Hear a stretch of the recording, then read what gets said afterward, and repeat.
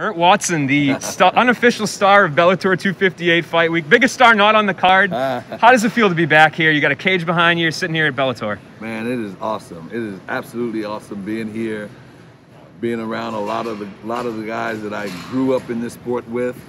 You know, working again with Scott Coker and Kerry.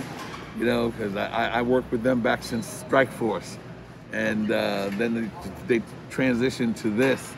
You know, so I know them and I know how hard they work, and it's exciting. You know, the last year everybody's been kind of home and semi-retired, and retirement is not for Burt Watson, baby. Yeah, that's amazing. I was ready to go back to work, so this was a welcome thing for me to do. Yeah, for sure. And how did it all come together? Because I mean, I got here. One of the first things, you know, I said hi to a couple people, and I heard you, and I was like, I know this voice. What's going on here? So how did this all come together? Well, Scott and I have always, like most people that I know, I've always kept in touch with people. And every now and then you just kind of pick up the phone, hey, how you doing? How's everything? And I happened to see where they were restructuring something, and then they had a show coming up. So I just called Scott to say, hey, how's it going? And ironically, he was in the process of calling me because they were making some changes and switching some things around. And, you know, his thought was, hey, what's your availability? Let's see if we can kind of get you in here a couple of times and see, you know, kind of boost some things up. So, man, I was ecstatic to hear that. I said, you know what? I said, but I can't do that in one show. You know? So he said, well, come on, let's try a couple, let's see what, you know, let's see what happens. And that's what most people say when they bring you on for a job. You know, let's see how it works out, which is always what I like, you know. You know, you like to go and do good enough to have you back again. You know, but I got a lot of gas left in this tank, baby. Trust me.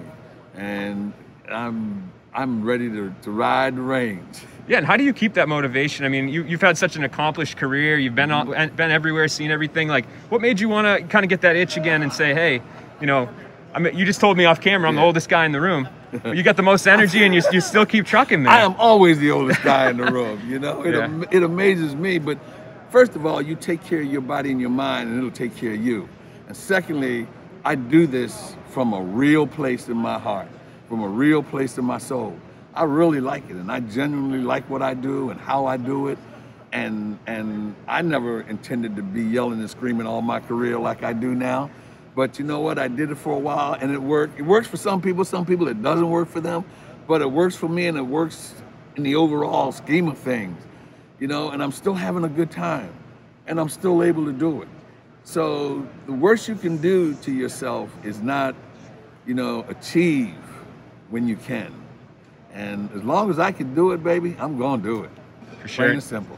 Was it nice too? I mean, there's a couple names on this card, people you worked with in the UFC, like Anthony Rumble Johnson, Lorenz Larkin. Was it nice kind of seeing some of those familiar faces, people you hadn't seen for a long time? The biggest part was to see their reaction to me being here, and to see how real and genuine they were, you know, and John McCarthy and Josh, you know, and the ring announcer, and even some of the corner people, you know, because in this business, the guys, they share camps, you know, and they share corners. So I see a lot of the corner guys that I've been seeing over the years, you know, so it was, nobody knew I was gonna be here. No one but me, no one but myself and Scott. So when I saw them, it was a bit of a surprise, but it's good to see them. And as hype as I may get them and may have gotten them for tomorrow's fight, I'm just as hyped myself. Trust me, baby. I'm ready to roll. And then it extended beyond just the people that are here. I mean, when we put the story out, the love and support that you got online from fighters, managers, coaches, the comments. Yeah. I mean, did you see some of that stuff? Did you, people blowing up your phone? Yes, sir. I did see it. I got phone calls, you know, and a lot of well wishes, you know, and kind of made me a little misty. I'm like, damn. You know? But, makes you feel like you did something right. Yeah. Because this world, combat sports, MMA, and boxing, is a fraternity. And the people in it have to let you in it. And when they let you in it, they know if they want you in it, and you know when they don't want you in it. So the support and the calls I get from them, I know they're real. You know, no one forced them to do that, and it's not perpetrated. It's real. You know, as real as that is. Nailed it. So I get them, and I enjoyed every bit of it, and I take every bit of it to heart. That's great, man. And you know, I just talked to Scott about you. He had a lot of nice things to say, and like you alluded to, you said you're here for, you know, a couple events, and you know, he said there's a good chance that they'll keep you on board. They already like what they see. So what's the future for Burt Watson and Bellator? What do you think? I like it. Yeah. I've always followed this organization and the people involved in this organization, and you know what? It's I don't go someplace without the thought in my mind that I'm gonna make it my place, you know. And but it's up to them, you know, to see if it works out. You know, it's like any marriage. You know, you got to give and you got to take, but everybody's got to agree. You know, but I'm gonna do my best